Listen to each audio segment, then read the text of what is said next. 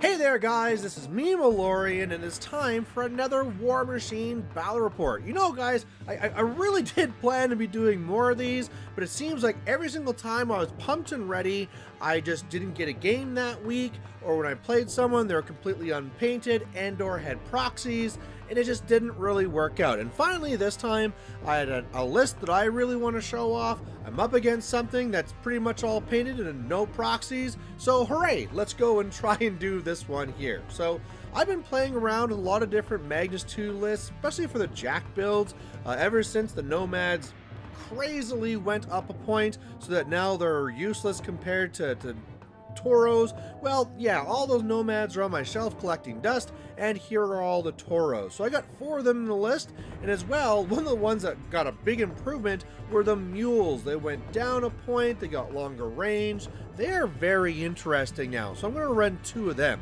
Along with this, I have Anastasia off the board. I have some eliminators to make sure I can really punch into their lines. I have a Ragman, I also have Iona and Holt, and then I also have Alton Ashley and or Midwinter and also the Tinker.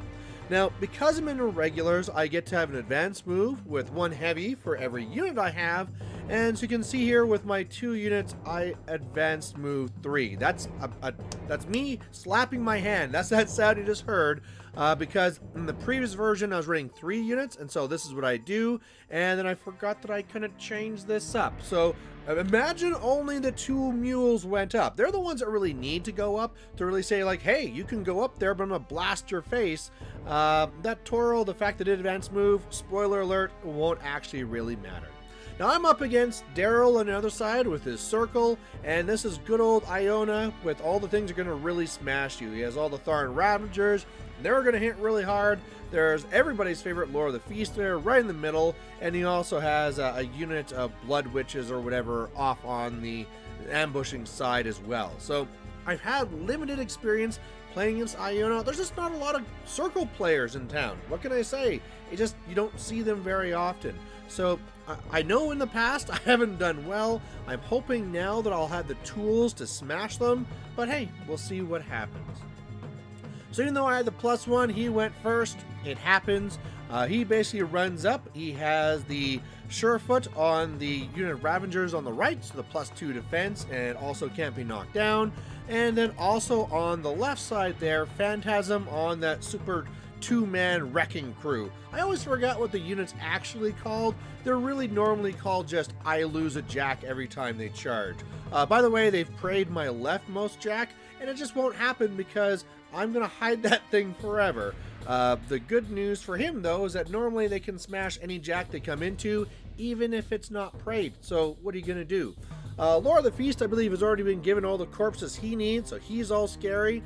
And yeah, at this point here, you know, he has moved up so I can take some shots. At first I was like, ooh boy, I can't shoot the wrecking ball, but Phantasm, he has specifically set that up so that I can't get a shot off. So I can get a shot off on the one on the right, and yes, I do know that that will trigger the Vengeance, but I don't really care, because if he was to go suddenly Vengeance up and run into my lines, that's kind of perfect. I'd love to kind of be able to get a big jump into them and try and kill them in my own side, and then hopefully locking away everything else. So we'll kind of play around with that.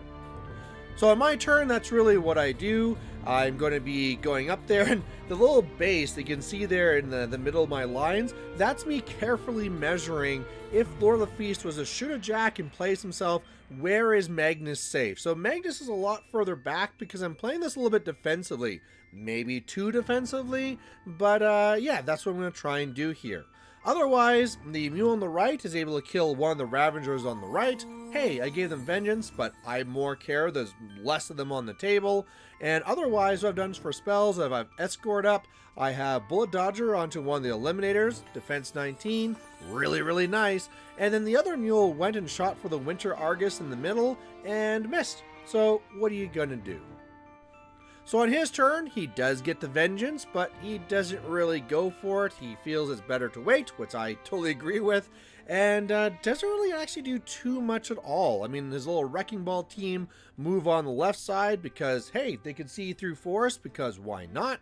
And yeah, otherwise, playing it pretty safe. Now, I feel this is the right turn for me to go in there and do tons of work. Now, that unit in the forest, I know they got high defense, I know they can't be knocked down, but they can be slammed, and so what I'm really hoping I can do here is hit them with the mule, slam them basically out of the forest and into each other, hopefully killing some of them already there, and then kind of finishing them up with the toros and other mule that I have there on the other side. I probably don't want to be triggering anything with the guys on the left whatsoever, but at the same time, I won't really care, because if I'm feeding, they're really locked down.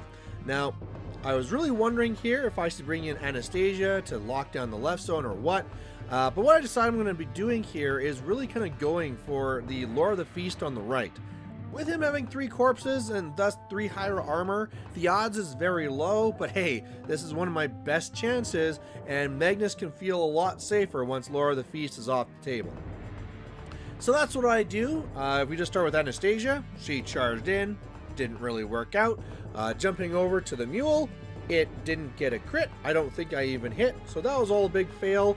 I went in there and did my best to try and hit some things. I think I killed 1 Ravager. Defense 17's high, guys. I mean, like, their defense 13 goes up to 15 because they have Surefoot, goes up to 17 because they're standing in a forest. So it's really hard to even hit them, and when they do, they might just tough and reheal, which is what you're kind of seeing there. And then when you miss them, they run away. So yeah, screw that.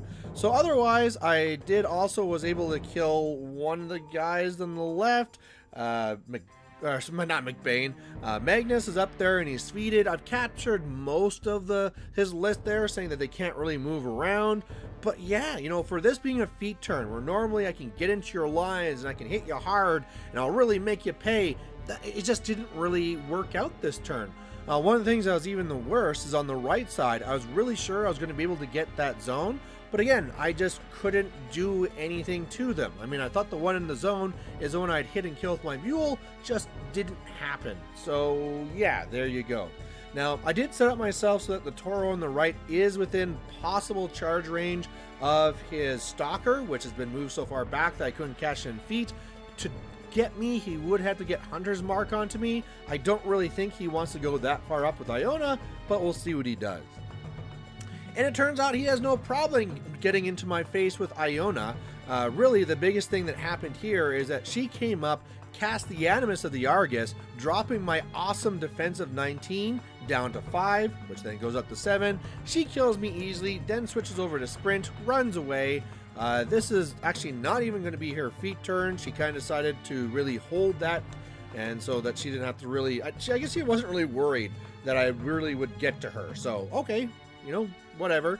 But yeah, she didn't really do a lot to me, and so, you know, I should be feeling good about this, but I'm not now going into this next turn feeling that I'm in a major lead. You know, at the point where I've had my feet and really crashed into the lines, I should be feeling like I'm either already up, or after this next turn, I'll be super up. I'm not feeling that right now. I'm feeling like I have very limited options, and there's not very much I can do. So I'm going to try to keep on cleaning things up. I'm actually thinking I'm going to get a little bit janky here and put Calamity up onto those Ravagers on the right, and I just really need that unit gone. I need to start doing work and taking his models off the table. Otherwise, I know next turn I'm going to really take a punch, so I need to try and remove as many models as possible. So that's what I do. I stick the Calamity. I also get in there, put Harm on it for my own and Holt, start shooting them down, and really kill off the entire unit, all except for one model. So fantastic. Meanwhile, the mules continuing to not do work. The one on the right trying to crit slam away that Stalker fails. The mule on the left tries to crit slam a bunch of the guys there on the left, fails. So yeah, what are you going to really do there? To try and really push this scenario thing, I sent the one Toro over there to try and destroy the objective. That failed. So yeah, it's just a whole bunch of not good. I really am hoping here that now he'll try to run into me, not do very well, and then maybe I can counterattack tough. But, you know, I just might lose my caster here. So we'll see what happens. So this is going to be his feat turn. He did hit back pretty dang hard. He was able to destroy one sorry, two of my Toros. The one on the left from the Wrecking Ball, the one in the center that Iona helped with, and then the two on the right, they're kind of mucked up. Now, I do have the Tinker there that can help out, but he also had his Ambushers come in. They did some pretty good damage to my objective, and they're kind of in my way. And the feet's up. So I'm really in a lot of trouble here because things are going to be even harder to deal with. Now, Iona is right there, but the Shaman's doing the whole you can't knock me down thing. And Magnus is also kind of hurting. He's down to like 8 boxes now because I've eaten a couple of charges. Lord of the Feast came after me. Luckily, Escort and Unyielding. Hey, you know, Defense 14, Armor 21. That's pretty nice. So I survived this, but I mean, it's going to be pretty hard for me to get away to a point where I'll be safe. So that's why I was really feeling that I need to go and try and kill Iona here. So what I'm going to try and do is use my mule to go and kill the Shaman so that now it can be knocked down. Nomad number 3, not Nomad, geez, those guys, forget them, Brian. Toro number 3 will just basically move out of the way and die. I don't care about it.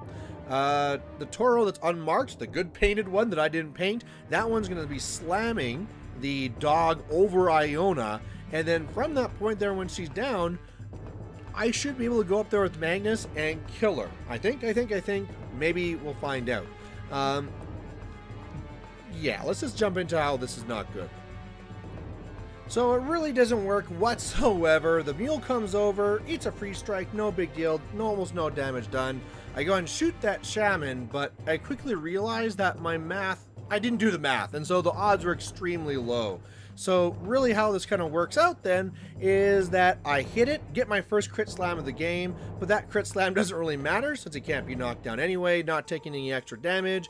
And yeah, with it getting +3 armor and already having a bajillion boxes, the odds of me killing it were very, very low. And well, you know, I didn't kill it. Didn't slam it far enough away so that Iona was still in the range, couldn't be knocked down. So basically at that point, I had already thrown away too many resources. And so I tried backpedaling at this point just to try and lock things down. And I mean, at this point, his clock was low. So if I was going to win in any way now, it'd be with a clock victory. But I just kind of like ran over Holt to contest and really just trying to throw things in the way. Magnus was able to kill off the Lord of the Feast, but I know I'm in a very, very bad spot. Now, I forgot to take a picture for the last turn, but basically I just die. The Wrecking Ball and the Ravengers have like a clear shot to get to me. They come over, they kill Magnus, game over, I lose. So at this point here, it'd be very easy for me to say like, oh, well, there you go. I lose against Iona. She must be OP. You know, if she just keeps on beating me, the internet says she's broken. Clearly she's broken, overpowered. Privateer press, please address. Well, here's the thing, guys. I made a lot of mistakes in this game. Let's even just start with deployment. When I deployed, remember, I got to pick what side I was on, and I picked an awful side. Now, I first picked it because I thought like, that wall could be nice, but the biggest thing that I didn't focus on until it was too late was the forests.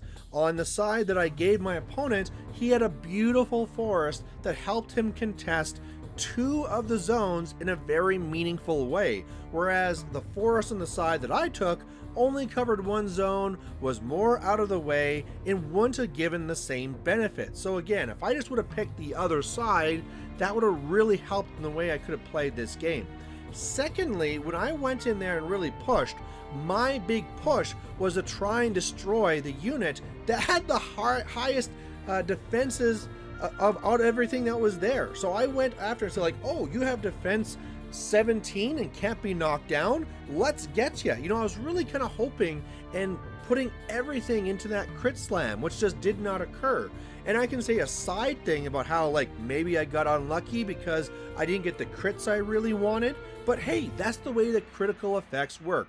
They're not reliable. There's nothing you should be really saying like, this is my game plan. I have to get crits. So I have to make sure that when I'm doing that, that's not a big part of it. So instead, I should have gone against the Ravengers on the left and not the ones on the right. I mean, if anything, focus on them the turn after. And so that was a big mistake on my part.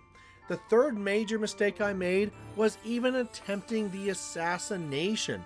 I should have known this. In the games I've tried before, I've tried to assassinate, and she is just so tough on that turn where she feats. Super high defense, super high armor, typically can't be knocked down, typically has stealth if she needs it.